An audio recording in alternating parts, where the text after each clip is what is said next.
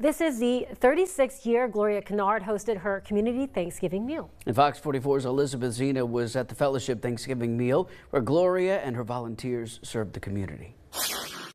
36 years of love and gratefulness from the Bryan community as Gloria and her volunteers feed over 1,000 people this Thanksgiving Day. This is the day that we giving meals out, like turkey, dressing, ham, green beans, corn, cake and pie, soda. So just an enjoyable day.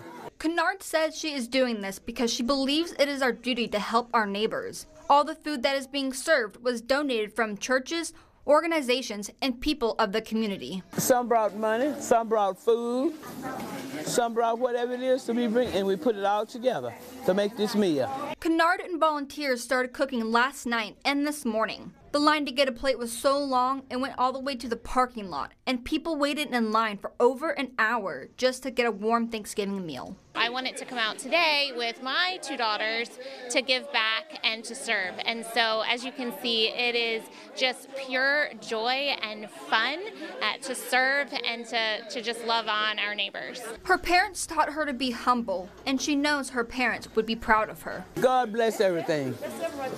Thank you, Lord, for allowing me to be able to do this meal for people. As Gloria said before, there's a plate for everyone, and all are welcome to join. Happy Thanksgiving. In Bryan, I'm Elizabeth Zena, Fox 44 News. And Gloria says she hopes to be doing this for another 4 years to make it 40 years. And after that, she'll pass on the torch. She also says without the community, this wouldn't be a thing.